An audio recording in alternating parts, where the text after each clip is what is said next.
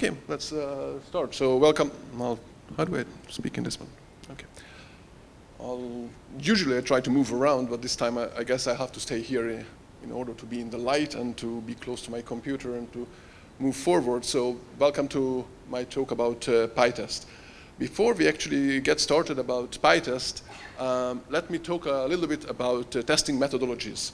There are basically two testing methodologies in the world. One of them is called TDD, which is test-driven development.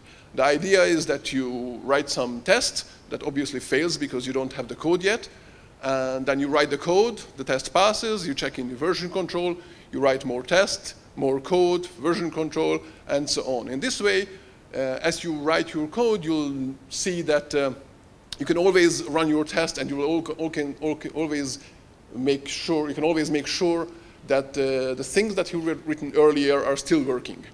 And that's brilliant. And even if you don't write the test before, even if you write the test a little bit after, as I do usually, it's still the same or very similar methodology. And then there is the other methodology, which is the real world. And in the real world, you usually get a source code with hundreds of thousands of lines of code and no tests. And then you can never be sure that any changes you make will still, the rest of the code will still function. And starting to add tests to this code base is really, really hard. So in this talk, I'm going to talk mostly about the basics of PyTest. So it's a rather beginner's talk about PyTest. I'm going to show how to use PyTest. And it's mostly relevant for the first part when you start writing code in a more like a TDD fashion. If you want to write something more complex, if you want to deal with projects that already exist, then first of all, I recommend there is going to be a talk tomorrow about mocking, and that's rather relevant. Yeah, thank you, the speaker. So that's one thing, and that's basically part of what I do. So my name is Gabor, Szabo, as I've mentioned. I'm usually trying to help companies write code faster or in a way that is safer or saner, which is nice. It sounds nice, basically meaning that I help companies introduce testing automation, continuous integration, and things like this, or better development practices, agile-ish things, even if you don't use the word agile. So now PyTest. So PyTest is not standard Python, so you'll have to install it, and I recommend using something virtual. So for example, virtual env, and then you install it with pip, and you have PyTest. And then we can start to look at some code. So let's assume that we have this Python module with a simple function, is anagram, that checks whether two strings that I give to it consist from the same letter, so we are anagrams. The implementation is rather simple. I just sort the characters, and I check whether the two lists are the same. So how can we test this? How can we test that this code, and right, yes, it's really simple.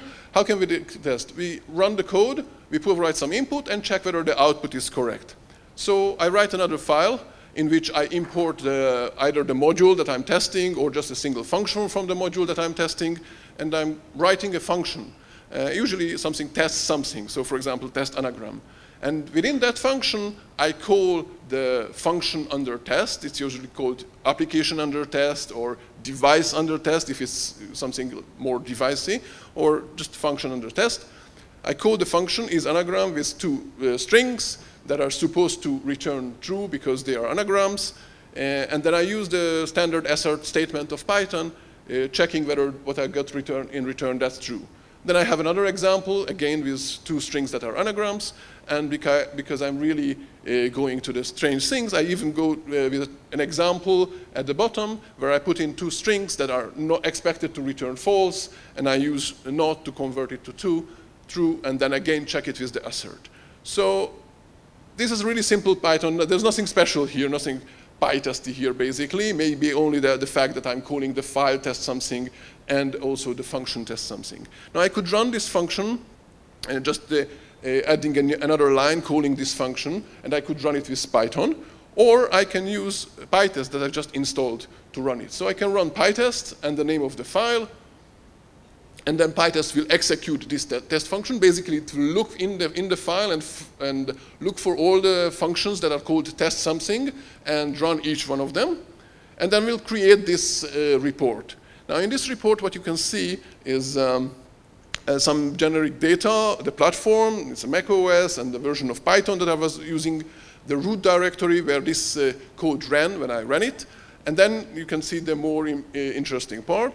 Collected white items is because you had one testing function there, so that was one item. The number of asserts is not relevant. You can have as many as you want. It's still considered one test. Then below that, you have the list of files. So we could run it with several test files. And it's going to list all the test files that you have. In this case, we had one test file. And after that, there is this dot. That dot represents the single test function that we had and the fact that it was successful. That means that dot just after it. And at the bottom, we have another summary of this running. So that's really fine. Now we have an application. We have a test for it. It works. Everything fine. We can send it to their customers or deploy it or whatever. And after a day or two, we get a report that the client says that there is a pair of strings that they gave to this function, and they were expecting it to return true, but the function returned false. So what do you do then? They're basically a bug report. So the first thing you want to verify that there is really a bug, that this is really the behavior of the function. So you write another test function, in this case this test multi-word anagram, with which I try to reproduce the bug. Okay? And the complaint was about the word anagram versus nag-ram in three words, that this didn't work. Now I added another test case, so I have two asserts there. And because I was thinking, okay, maybe the spaces, but the two spaces, one space, what was the problem? I didn't know. So I added this, and I said, okay, if this passes, then the complaint was incorrect, so that there's no such bug. But if there is a bug, so if this the function doesn't return true as I would expect, then obviously there is a bug. So let's run it with PyTest. And this is the report we get. So again, we get the generic report. Then you can see the collected two items, because now we had two testing functions. Okay, so there were two items. And then below that, you can see the name of the file and the dot, which represents the testing function that passed, the one that we had earlier, and an F, which means fail. So the other testing function failed, and that's why what you see in this F. And then in addition, you can see the details below that. And in the details, you can see, first of all, that the first assert that I just added, we had two words on both sides, that passed. But the second one, where you see this arrowish thing, that's the assert that failed. And then you can see actually the details of the failure, which is not that interesting here, because we were expecting true, and we got false, so it says basically failed, and didn't give me any details. Later on, we'll see how we might be able to get some more details. So there you are. At the bottom, there is the one failed and one passed test. So what do you do at this point? Okay, you verify that the test is, that the bug is really there. You have a test, it's failing. So what's the next thing? The next thing that probably that you want to fix the code. Now, but imagine that you already have like hundreds or thousands of these, or hundreds of these test functions, and it might take more than 9 seconds to run it. Maybe it takes a couple of minutes. So during the time that you fix the bug, you don't want to run all the tests every time, because that would take too long. So instead of that, you would prefer to run just that single test that's failing until you fix the bug, and then once you fix the bug, then you run the whole thing, checking whether you broke anything else. So that's quite easy in PyTest, because you can just run PyTest, the name of the test file, and double colon, and then the name of the test function basically. And then it will run that specific test function, and you don't waste the time running all the tests. And once you have done fixing it, then everything is okay, and you can run the whole test again and check that everything else is working. So that's one way of handling this. But what happens if your manager comes and says, okay, that's fine that you verified this bug, but we don't have to time fixing it now. You have all kinds of other priorities, and then they are more important. Another feature, other more important bugs. What do you do then? So you have a test now failing. What are you going to do with this? If you check in version control, then that test starts failing for every user, every developer from now on. And then they will ask you, okay, why is this failing? And you said, okay, this is okay. Boss told us that we should ignore it for now. Okay, but then soon you will have a couple of other of these tests that are failing, and soon you'll say that, okay, there are tests failing, so when a new test starts failing, you won't even look at it, because you say, okay, there are a couple of tests failing, it's okay. And then basically you lost all the value that you had in the test, because you can't trust your test anymore. So that's not a good idea. So what can I do? I can remove the whole thing, I can just delete it, but I worked hard to write this test, so I don't want to do that. I can comment it out and check it in, but then it sort of, again, got lost in the comments, and it's unclear what is there. And but luckily, PyTest has a feature exactly to deal with this situation. You can take the test and mark it as a test that you're expecting it to fail. So for this, you have to import the PyTest module in your test script, and then add a decorator to the function that you're expecting to fail. So you say PyTest mark and X fail. And then in addition, you can put a parameter to this decorator. You can give a reason. And I really recommend to give a reason, and that reason probably should be the bug number that describes this problem, or some reference, or where people can read why is this test there, what kind of problem is there, why is it not being fixed, why is it expected to fail. Okay? This is, in some languages, it's also called, this type of test called to-do test, because it's something that you're supposed to do later on. So now you can run this test again, and it will tell you, at this line, it will tell you that there was one successful test, the dot, and the X means that there is one test which is expected to fail, and so we don't know what's going on with that. The total means that it's still successful. So if people look at the test results, they don't see failures. And if my slides were with colors, then you would see that usually when the test runs and is successful, then everything is green. When it fails, then it's red. And this would be green, because because it's successful, except of the one that we are expecting it to fail. So we can check it in, and later on, when we fix the bug, then we can remove that decorator, and we already have the test verifying it. So sometimes you actually want to see what kind of tests, which tests were those that were expected to fail, and you can use the -RX flag for that of PyTest, and it will add this additional report where you can see that there is an X fail test, the name of the test, and even the reason where you can have the bug number. So it's quite useful. There is another kind of tool in PyTest, another kind of tests which are rather similar, is tests that are being skipped. So there are all kinds of environments, especially I think in open source projects, but it also in companies it can happen, that you have tests that are specific, for example, operating system, or specific to various things that are installed or not. You have some tests that are specific to MySQL, but you don't, and other tests for PostgreSQL, for example. In this case, I created 3 tests, one for each operating system, OS X, Linux, and Windows.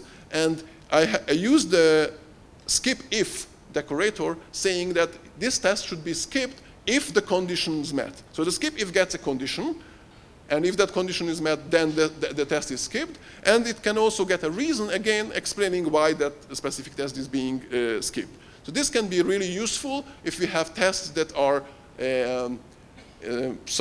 that we don't want to run in certain conditions. In addition, there is a force test here, which is just skip without the if. This is just going to be skipped all the time. It won't ever run. It's much less useful, but there are cases, for example, if you had a test and you made some changes to the code, and then the test started to break, and not just started to break, it started to create really, really big problems. I mean, removing, deleting stuff from your hard disk, or things that you don't want to even run. So the big difference between the earlier one, the X-fail test, and the skip test is that the X-fail tests are running, but they are expected to fail. So it's okay that fail. And the skip test, or the skip if test, they don't even run. So if you have some code that for now cannot even run because it would create some big problem, or for some other reason cannot even, if it doesn't even compile, for example, then you can mark it skip. It's still probably better than removing it, assuming that you're planning to fix it, because then again you can use a tool to see what are the skip tests. So if you run this normally, just PyTest and name of the test, you would get a report like something like this. You will see that you have got 4 items collected because there were 4 test cases, and in the report below you will see the name of the file and then 4 S marks because 4 tests were skipped and 1 with a dot that was a successful test. And of course you can see that here I don't really test anything. I just use the assert method because I wanted just to show you how the functionality works. You can also use the -r flag again with S this time. So you can say PyTest -rs, and this time it will report all the skipped tests. So if you want to see what tests are skipped, then it's a nice tool to show. And so you can see that there is the -rx, then the -rs, and actually there are a couple of other flags that you can provide after the -r, and if you're quick, then you can remember these flags, like you have 3 seconds for that. If you're not so quick, then you can remember the last one, which is PyTest -h, that will just print out the help, and it will include the listing of all these flags and a much better explanation that I can give. So that's one flag. Then there are a couple of other flags with, for PyTest. For example, the -v is the verbose mode. Then that will print out which tests were run and which were passed and which were skipped and so on. So that can be also very useful by itself. And we'll see that a little bit later. What happens to things that you're printing out to standard output and standard error? Normally, PyTest will eat them up and it will hide them. In order to not to confuse that with the standard output, the regular reporting of PyTest. But if you ask it nicely, providing the -s flag, then PyTest will print out actually the strings that were supposed to go to the standard output or standard error. It can be especially useful if you happen to debug it with printout statements, or if the application itself is printing things to the standard output and standard error, and you would like to see that. The -q flag here is just the quiet mode of PyTest, meaning that don't print out most of the standard reporting of PyTest. You can still see this dot, for example, and the last line, which is PyTest reporting, but mostly you will see the output from the test or from the script, from the application itself. Now I mentioned that PyTest can have nice reporting in case of failure. Some other testing frameworks have these special functions instead of the assert. Special functions that you use in order to compare different data types of different data structures. In PyTest, you don't need that. You can just use the standard assert, and it uses introspection to look at what you are actually passing to it, and from that create you some report. And I have lots of examples in my standard training material. Here I'm going to show you just a couple of them. So for example, in this case, I was comparing a string that I got back from the function to an expected string, and they are not the same. So PyTest will show me the 2 strings, one below the other, and then I can easily find which character was different. Of course, this is easy only if they only have a few characters. Because if I have lots of characters, then finding that the character 78 was different, it's going to be really hard for a human. Luckily, PyTest deals with that. So if you have 2 long strings, and in this case I created 2 long strings with all the printable ASCII characters twice, and in the middle I put in just 2 different characters in the 2 versions, and then the reporting looks like this. It will tell you that 90 characters were skipped from the beginning, and then you had a different one. In one of them is A, the other one is B, and the rest is the same again. So in long strings, it points out exactly where the difference is, which can be really useful, because now I can look at it and see exactly where the problem is. With lists, especially with short lists. So in this case, I have two functions. They're returning two lists, and the assertion is just comparing these two lists, expecting them to be the same. And the report just says the first element that they differ. So it is say that A is not equal to X, the first two elements. And that's not very useful, but if at the bottom you look, it says that you can use the -v flag again, the verbose flag, to see more details. So you can use that, and that will show you exactly that the first two characters are different and the last two characters are different. So it can be quite useful, and it's quite easily you can find the problem, or at least have an idea what the problem might be. With dictionaries, again, here I create two dictionaries. In the first example, in both cases I create big dictionaries, with I think 100 or 200 keys. In the first one, I have a key that has different value in the two dictionaries. In the second example, I have different keys, a single key that only exists in one of the dictionaries, and the single key only exists in the other one. And the PyTest reporting tells me exactly that. So in the first one, it says, okay, you had this key A, and the value was DEF. In the other one, you had the same key with different value.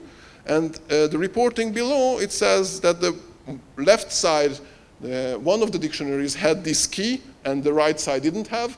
And on the other hand, the right side had a different key, which the left side didn't have. So it's pretty obvious what differs here.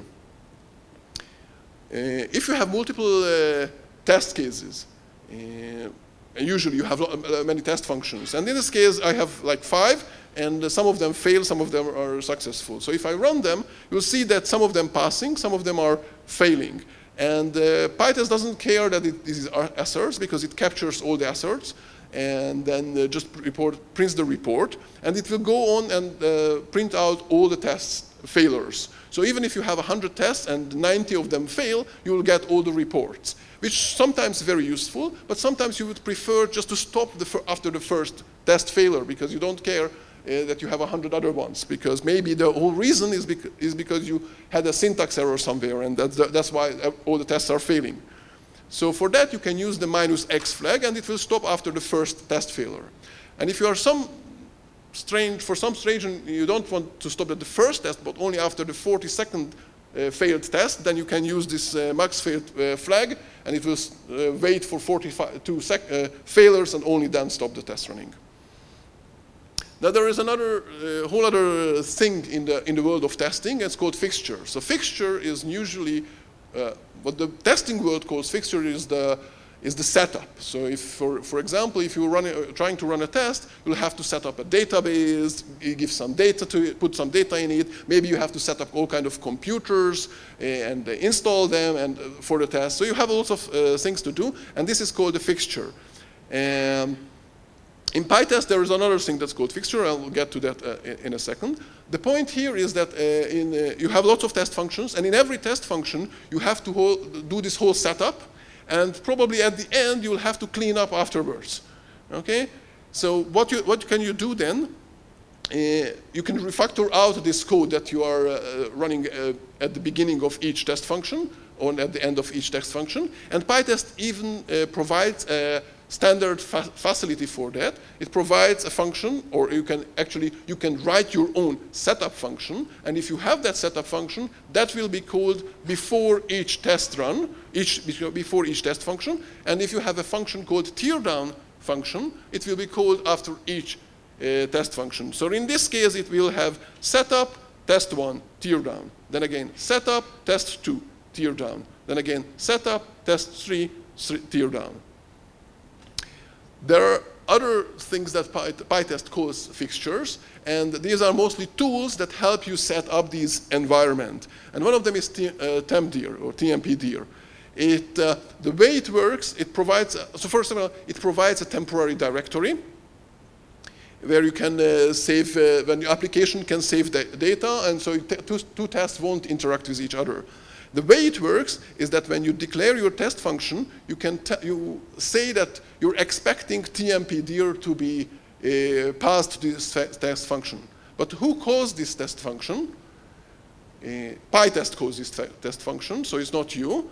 So when PyTest sees that you're expecting the tmpdir, it will actually prepare a temporary directory, an object that represents that temporary directory, and passes it into your test function. And that's called dependency injection, at least in Angular in some areas. And I'll finish in a second. PyTest have lots of other features, and I wanted to show them all, but unfortunately, we don't really have time. So I've just had a short list of that creating your own fixtures and running tests in parallel, or selecting tests by all kinds of marks that, for example, you can have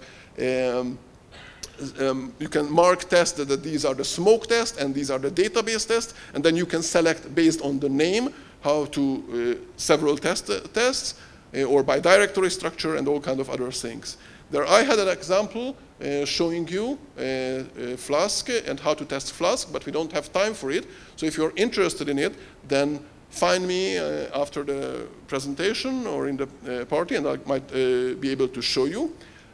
A couple of resources just to mention. Obviously, pytest.org. There is this book by Brian Oken about PyTesting, about PyTest. And if you are listening to podcast, and if you don't listen to Talk Python to me, then go ahead and subscribe to that podcast. It's great. And that's my talk. My name is Gabor Szabo again. The slides partially are on this website called EduMaven, and I'm going to upload the rest of them there. I guess we don't have time for questions. So if you have any questions, then in the break or after the presentation or after the rest of the talks. Thank you very much.